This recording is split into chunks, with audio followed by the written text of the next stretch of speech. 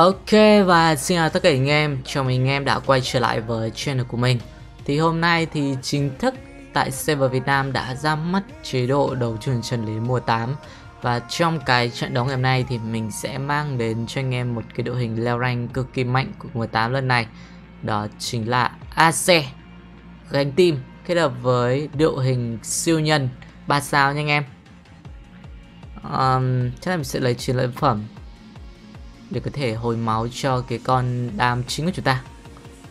Hai con cá sấu đây, bắt luôn. Khá là nhiều những cái tộc hệ mới, nhưng mà mình đã có một chút trải nghiệm ở bên server PBE trước rồi, cho nên là mình cảm nhận là cái đội hình này nó khá dễ chơi, mà cũng có thể giúp cho anh em giành được cái vị trí cao ở trong top nữa. Cho nên là chúng ta cùng nhau xây dựng đội hình Ashe kết hợp với đội hình siêu nhân gánh team nha. Đội này thì mình nghĩ là anh em có thể leo rank được luôn, leo rank mạnh luôn ấy. Với cái đội hình này thì anh em có những trang bị phòng thủ thì cứ lắp luôn cho cá sấu hoặc là Malphite. Còn đầu game thì đép bằng đấu sĩ như thế này. Còn đầu đam cho Ashe thì mình nghĩ là một cái cuồng đao, một cái diệt. Trang bị thứ ba là một cái vô cực hoặc là một cái cung xanh cũng được. Đấy, cái trang bị mình nghĩ là giúp cho Ashe khá mạnh. Còn nếu như mà xác định lên 3 sao luôn như mình thì sẽ là lợi kiếm tử thần, thì nó có thể gia tăng được một cái ngưỡng sức mạnh vật lý khủng hoảng luôn. Xin chắc là không thể nào mà bỏ qua được rồi.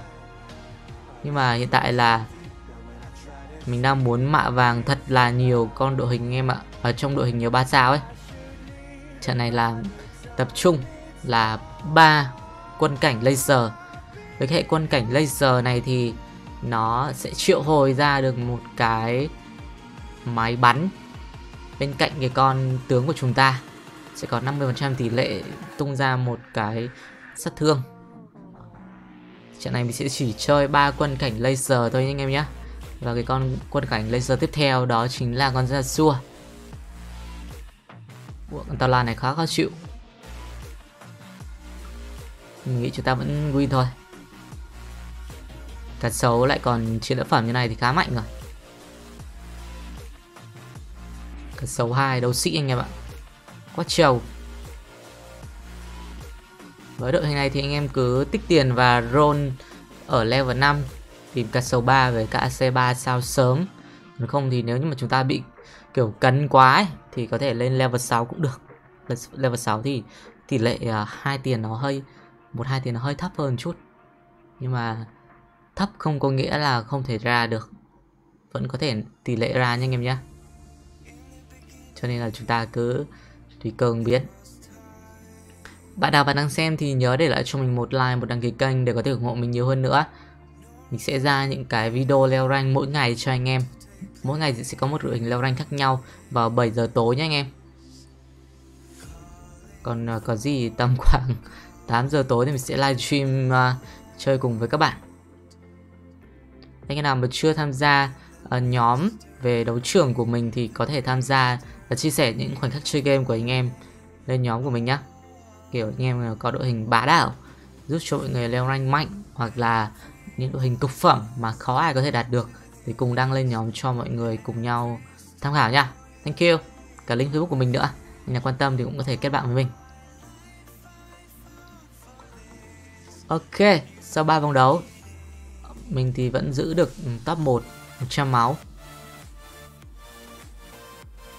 Đương nhiên là cùng với cả VF chắc là mình sẽ không lấy được.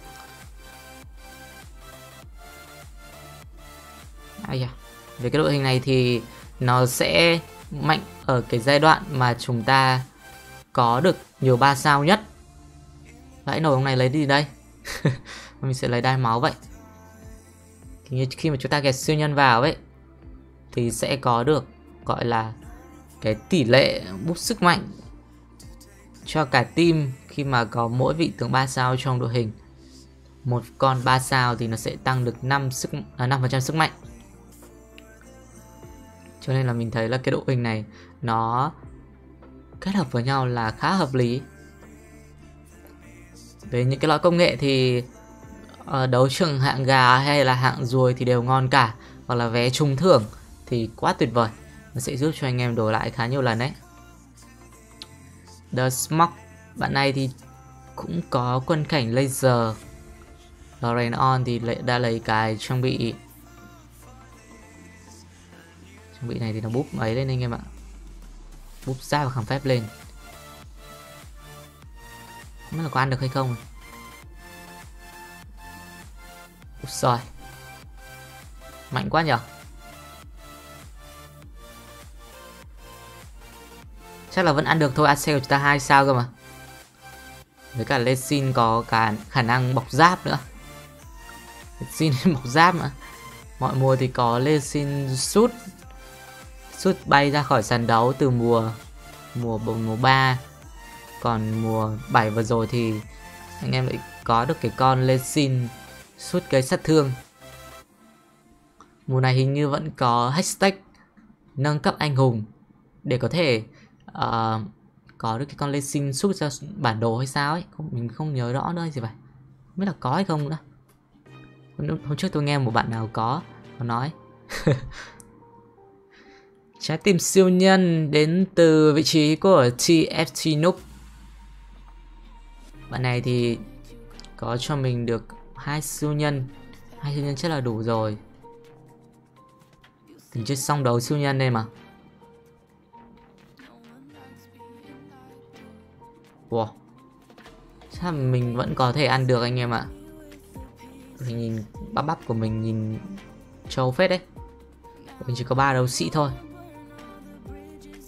nhưng mà đấu sĩ ở đầu game đép quá hợp lý luôn. Nhiều anh em bảo mình tua qua những cái phần gọi là phần khởi đầu đi, quay từ vòng 3.1, nhưng cũng nhiều anh em thích quay từ những cái vòng đầu tiên như thế này. Anh em không biết là ý anh em sao nữa. Mình sẽ bỏ ra một cái cuộc khảo sát nho nhỏ. Nếu như mà anh em thích quay từ những cái vòng 2.1 đến cuối game luôn thì anh em hãy comment cho mình biết.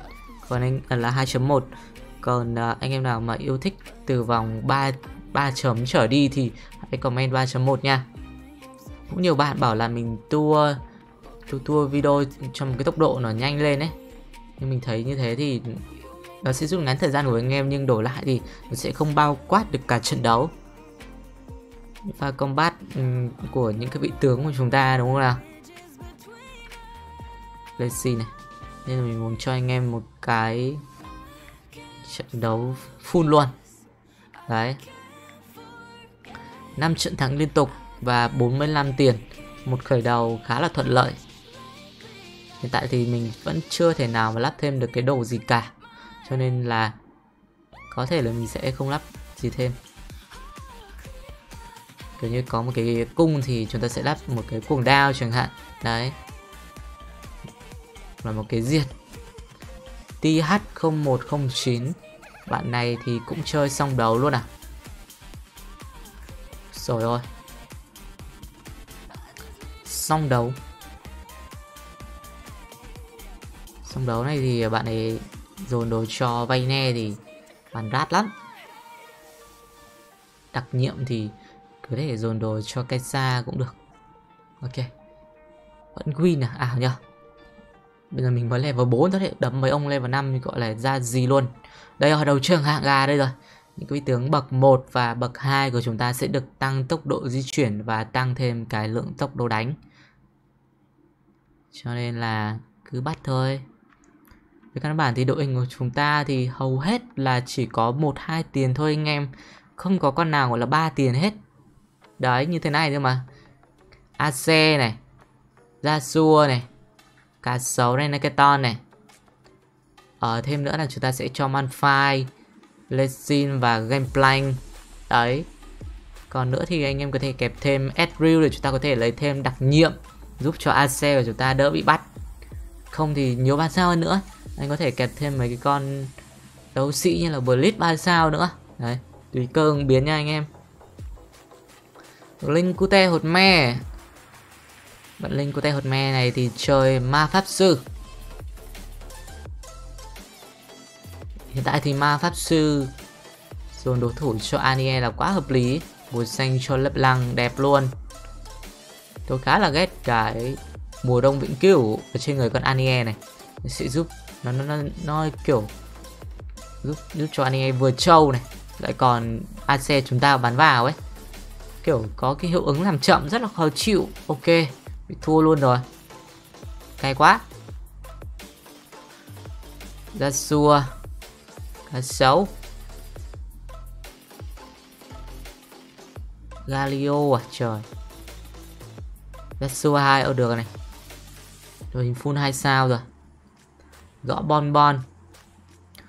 Tùy trận đấu thì sẽ có những cái nâng cấp anh hùng khác nhau. Anh em có thể lấy nâng cấp về cho Ashe, ra xua hoặc là cá sấu cũng được. Đấy.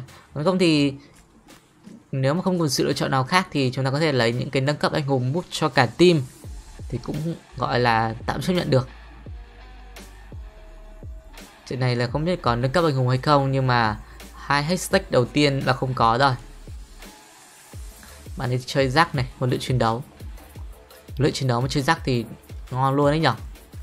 Rồi nó đi với vã rất là nhiều. Rồi, nhận thấy là nhiều anh em chơi rắc quá, với cả nhiều con rất là trâu, cho nên mình sẽ hướng đến một cái diệt khổng lồ trước. Nhưng rất không may, ở phiên đi trận lần này thì không có một cái cung nào cả. Vậy thì thôi, anh em mình lấy cái khác, lấy cái đồ thủ cũng được. Không thì lấy BF. BF phèn ỉa 1 tiền này anh em bị lấy mới lạ nữa. Đây, may quá, suýt nữa thì bị ông núp kia lấy. Nhưng mà hôm nay ông ấy lấy của mình cái gang, bây giờ mình lấy lại. Lấy qua lấy lại thôi. Mình sẽ lắp luôn cái kiếm không nhở. Anh blank này, Manfire luôn chứ. Cảm giác bị cần như này khá khó chịu. Tiếp tục là một canh blank nữa. Mấy con siêu nhân là không bỏ qua được đâu anh em ơi. Blitz à? Trời ơi, bán Blitz đi thôi. Tại vì mình chưa chắc là đã chơi Blitz 3 sao ấy. Cứ tập trung vào mấy cái con siêu nhân và quân cảnh laser nha anh em nhé. Trung Tabo, bạn này thì cũng chơi rắc luôn. Trận này là bắt buộc phải có diệt khổng lồ rồi, cho nên mình sẽ tạm thời là chưa lắp cái lưỡi kiếm tử thần. Kỹ năng của Ashe thì nó sẽ bắn ra gọi là tăng sức mạnh công kích thôi. Ăn được không đây? Chắc là vẫn ăn được các bạn ạ. Hơi tiếc khi mà thua cái bạn Linh cô tay hột me gì đấy. Không thì chúng ta sẽ giữ được chuỗi thắng khá dài. Manfire 2, không uổng công mình nuôi nấng. Tiếp tục Manfire nữa. Cá sấu và ra xua, trời đất ơi. Hai con này không thể nào bỏ qua được luôn. Mình sẽ ưu tiên cá sấu trước. Không con nào có thể bán đi được nữa rồi. Hãy bán cái blank tạm thời nhá. Khó quá. Ra xua thì hiện tại nó cũng nếu như mà xác định bán ngạch blank mà lên ra xua ấy, thì mình nghĩ là khả năng mà chúng ta roll một phát nữa ra được ganh blank thì nó sẽ úp lên 2 sao, thì thêm một slot nữa rồi. Nên là thôi, tại vì ra xua thì nó không có đôi như là ganh blank, cho nên mình sẽ để lại ganh blank đi. Bạn này thì đã có fiddlestick khá sớm, chắc là tính xoay sang bài Senna. Chả hiểu sao. Vẫn ăn được à? Lacey vẫn có thể gánh được. Đấy, mạnh chưa?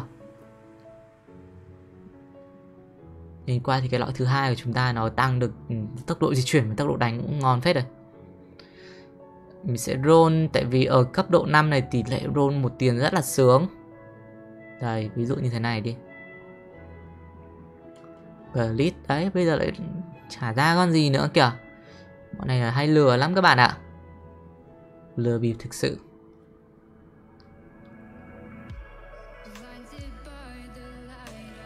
Bạn nào bạn đang xem thì nhớ để lại cho mình một bình luận. Một bình luận Kiểu như là nếu trong quá trình làm video nếu mình sai sót ở cái vấn đề gì anh em, hoặc là anh em muốn mình làm về đội hình gì thì hãy mạnh dạn comment để mình có thể chơi cho anh em xem nhá. Mình sẽ cố gắng trả lời tất cả cái bình luận của anh em. Ashe này, chỉ còn duy nhất một con Ashe nữa thôi thì chúng ta sẽ lên được Ashe 3. Mình sẽ lắp một cái lời thề hộ vệ cho cái xấu. Malphite thì cũng còn tương đối. Hiện tại thì Ashe với cả cái xấu là hai mục tiêu ưu tiên hàng đầu. Nhiều bạn cũng chơi lên xin ra phết. Ngoài ra với sông mới, bạn ấy chắc là tính chơi ngưu binh Virgo rồi. Nếu không thì anh ta có thể xoay sang bài đặc nhiệm Kaisa. Kaisa của mùa này thì đánh team hơi bị ác luôn các bạn. Hôm sau thì mình sẽ làm một cái video leo rank với Kaisa cho anh em xem. Ok. Đội hình của mình nhìn bẩn bẩn mà mạnh quá nhỏ. Hiện tại vẫn chưa có con nào 3 sao đâu, cho nên là siêu nhân nó chỉ tăng được 20% sức mạnh thôi. Con siêu nhân này nó chảnh lắm.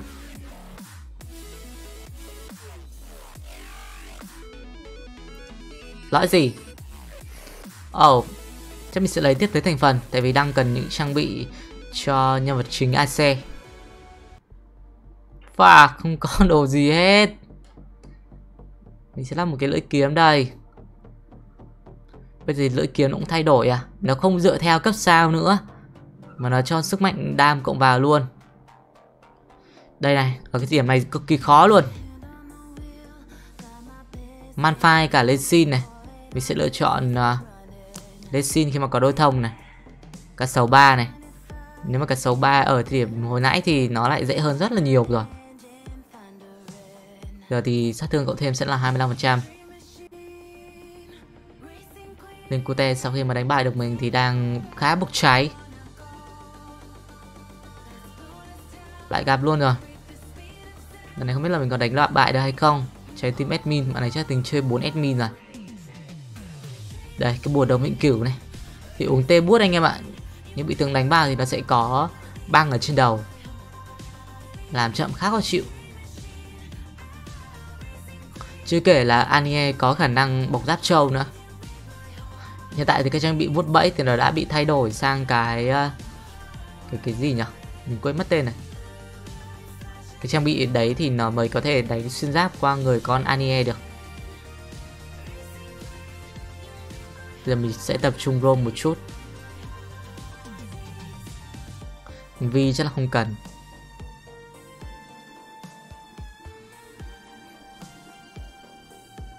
Samira, lấy xin 2, ok ra xua nữa. Chưa thấy Ashe 3 của mình đâu cả. 6 vệ quân này. 6 vệ quân thì cho khỏi phải bàn rồi. Nếu mà khắc chế vệ quân thì mình nghĩ cung xanh là một trong những trang bị ổn. Đúng không thì chúng ta có thể kẹp những cái vị tướng phá giáp vào. Những con phá giáp mình nhớ không nhầm, mình nghĩ là con Vi. Bạn này dồn đồ cho Aurelian Soul nè. Nguyên tố luân luôn. 6 trâu quá các bạn ơi. Cái trâu là cái trâu lệnh bờ. 6 chuyện nguyên liên tục. Quá đẹp. Mong là những trang bị còn lại nó sẽ ra đồ chuẩn cho Ashe. Chứ không là mình toang mất. Ở phiên đi trận lần này thì có cung cả BF nữa. Mình cực kỳ cần cái cung luôn. Đầu game bây giờ chả có một cái cung nào mới nhọ chứ. Bực thực sự.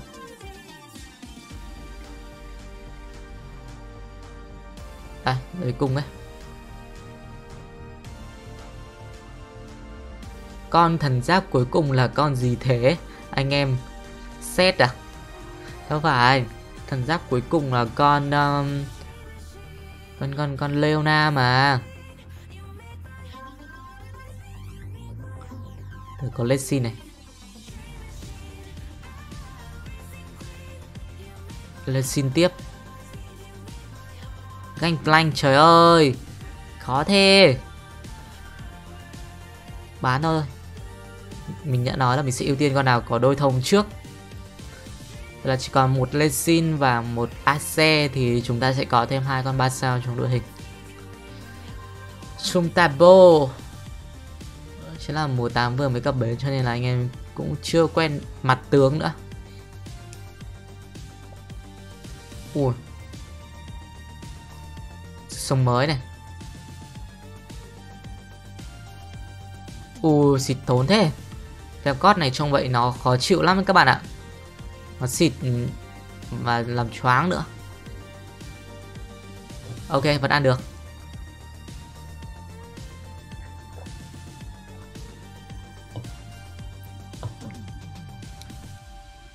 Gangplank lại còn thêm Manfire nữa, quá đẹp. Trời ơi, bây giờ lại Gangplank nữa này.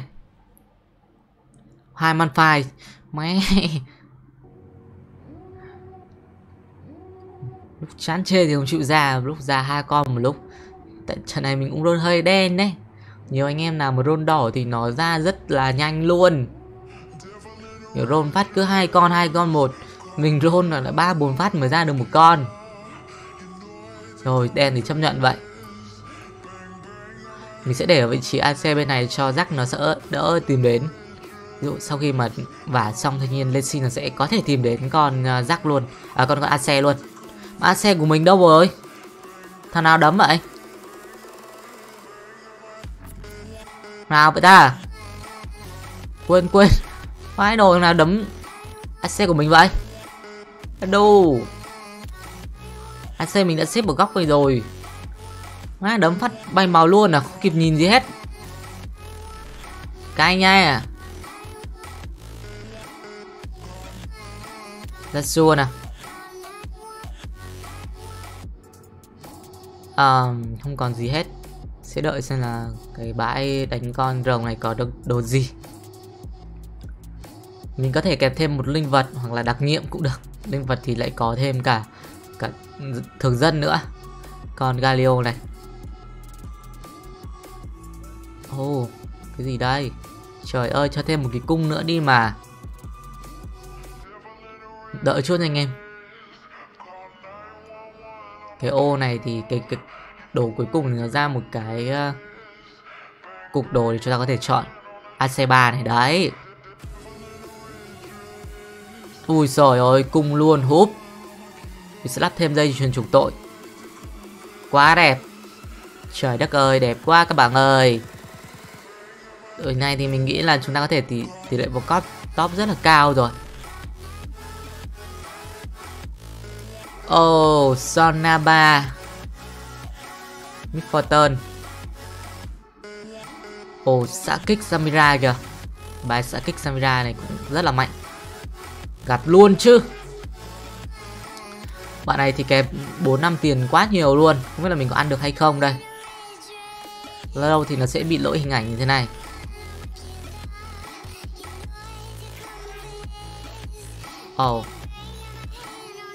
Mạnh thế nhở. Hình của chúng ta lấy sao đè người.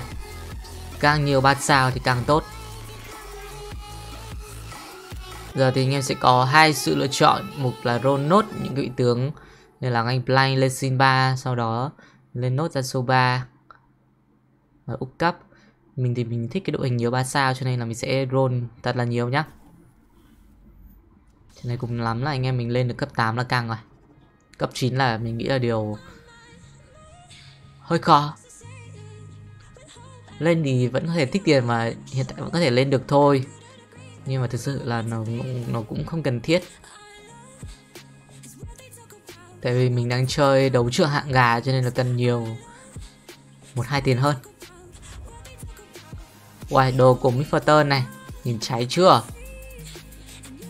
Nó mà xả đạn một phát này. Ui. May là Ashe vừa có pha hút máu chiến lợi phẩm ở đâu ấy. Không là hẹo rồi. Tại vì con Midforton này nó có hệ chủ lực.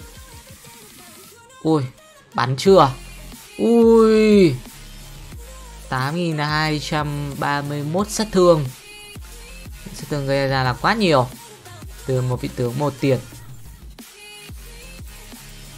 Khỏe đấy. Gangplank này. Mình sẽ bán con này đi.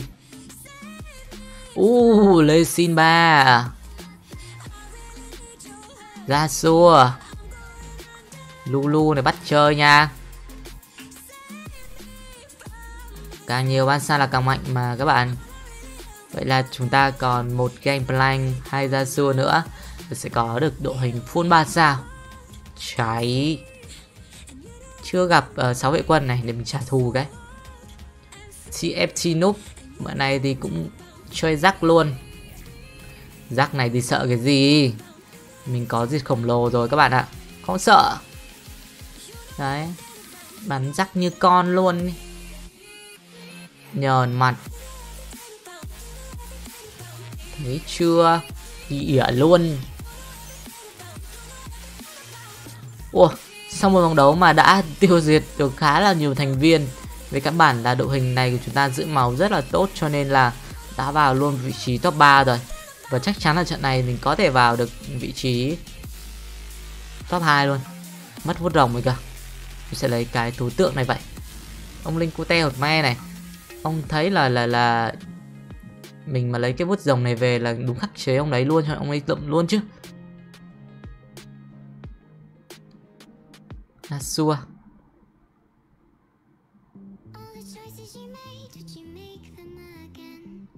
Game blank.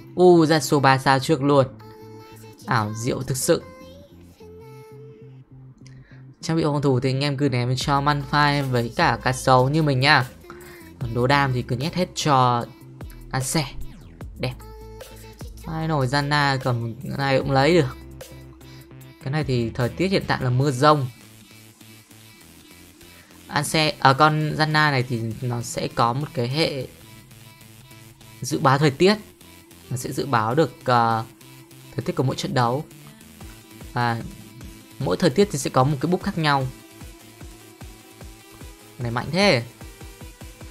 Ôi, ngay cả bán sao là mình cũng đánh không lại rồi. Nào nha. Đây, xếp như thế này xem sao. Cho thêm Lulu để thêm tình nhân này. Ashe vào thì có đặc nhiệm rồi cũng hợp lý đấy. Cho né đi, nó chui đi phát. Ví dụ như là gặp con lập lăng sát thủ thì chúng ta có thể chạy đi. Kiểu những cái con đặc nhiệm này thì nó lẩn trốn các bạn ạ. Ma pháp sư admin. Đội hình này khó chịu phết nhở. Con này thì cũng có 3 con 3 sao. Trời ơi, con cái này khó chịu thế. Con anime khó chịu cực sự luôn anh các bạn ạ. Như này bắn nó đã làm chậm rồi, bây giờ nó bọc thêm giáp nữa. Chứ kể là lếp lăng nó lại dồn đam ảo lắm.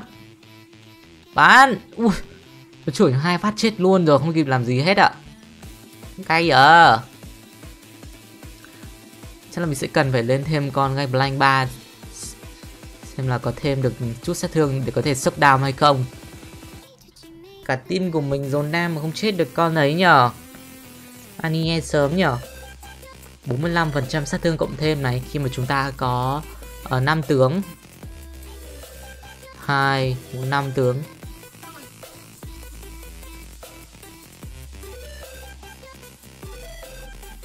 Nào xem là có vút rồng hay không. Vút rồng là bú luôn này. Trời ơi không có vút rồng. Sẽ là giáp máu vậy. Giáp lửa thì mình cũng đã có tương đối rồi. Ashe này. Game blank 3 và Ashe. Được thì chúng ta có thể mạ vàng thêm con Ashe nữa nhá. Là đội hình đẹp luôn ấy. Đồ luôn để trong cái phương án dự phòng chơi thôi. Đây. Sợ bị lật kéo à. Bạn này khỏe quá. Pháp sư và ma pháp sư và admin. Cho con Sasu lên đầu tanh luôn đi. Hay có làm được trò trống gì hay không. Nào hất tung vào con lấp lăng xem nào. Ui trời ơi, nó chổi cho 2 phát chết. Zanna thì nó hất tung có chịu nữa. Cái thế. Trời ơi Annie kìa. Mắc cái team của mình đánh Annie mệt luôn á. Mệt nghỉ luôn các bạn ơi. Thua 2 tướng mà mất tận 13 máu kìa. Căng thế. Cái lê này.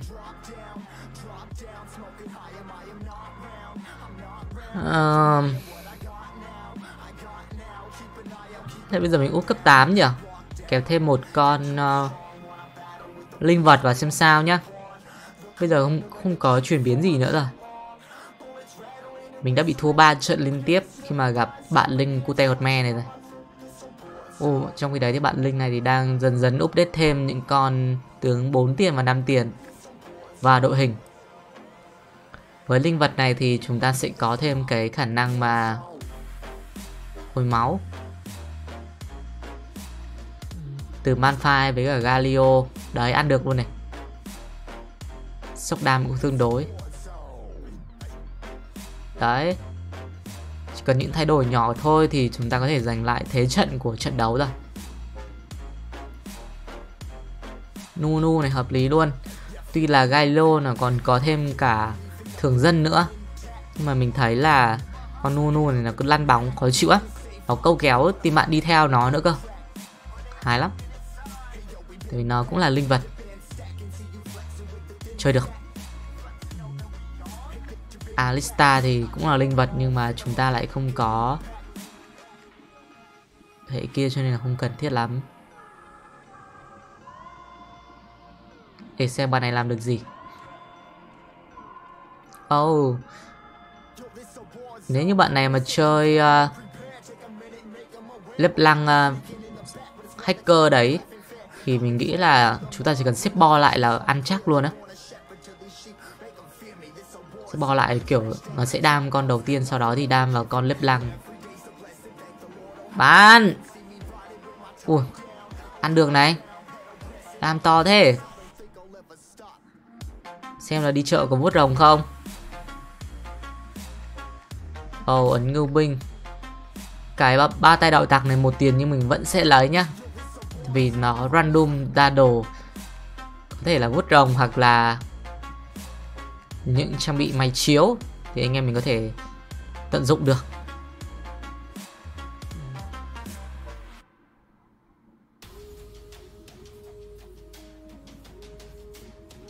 Không có gì hết nữa. Này mình sẽ ném cho ra xua nhé. Truy phản lực. Cái trang bị truy phản lực này thì nó là khắc chế của Anie. Đánh xuyên giáp anh em ạ. Xem trận này chúng ta sẽ đánh con Annie này một cách dễ dàng cực kỳ luôn. Nếu như mà Yasuo nó tập trung chém vào con Annie sớm. Mãi đầu đi chém con kia ạ.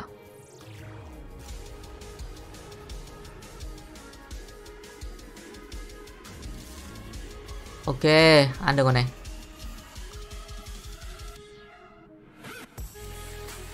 Rồi. Có những trang bị khắc chế đúng là khác biệt lớn luôn. Ăn tốt. Midfortune, April. Chúng ta có tụ bạ Đtcl. Mình sẽ xếp búp nhá.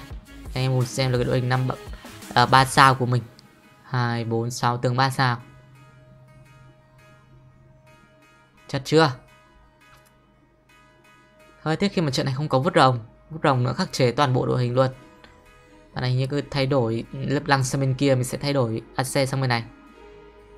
Cho nó có gì tiêu diệt được con Annie sớm thì chúng ta sẽ tiêu diệt vào con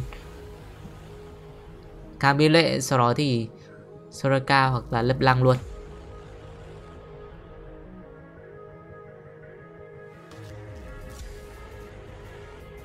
Annie này khó chịu nhờ. Châu vãi trượng.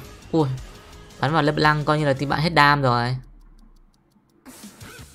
Là sân khấu của Ashe là cái chắc 11.000 sát thương ạ. Quá mạnh. Nunu. Lên Nunu 2 là endgame chắc chắn luôn. Quái trùm đang đổ bộ. God này nó đem cho mình cái vút rồng thì thôi. Xin. Đúng chỉ có vút rồng là team bạn khóc luôn mà. LeBlanc trưởng vào cái vút rồng thì như là đái ra máu luôn nữa.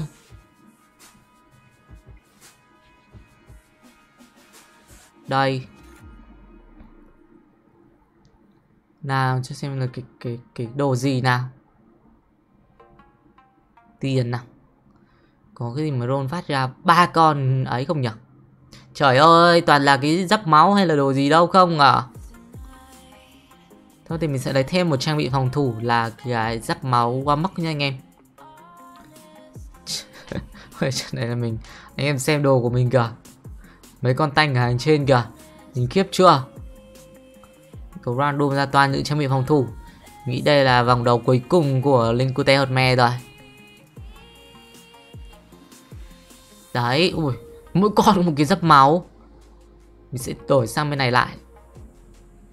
Về Nunu với cả Ariel thì mình sẽ ưu tiên những con bắn cái con nào gần nhất thôi.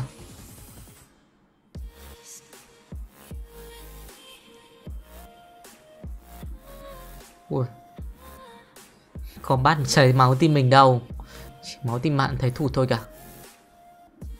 Ok, bắn vào được lỗ hổng rồi, thấy chiến thắng ở đây rồi. Một lần nữa cảm ơn anh em rất là nhiều vì đã theo dõi video của mình. Và hẹn gặp lại anh em trong những video sắp tới nha.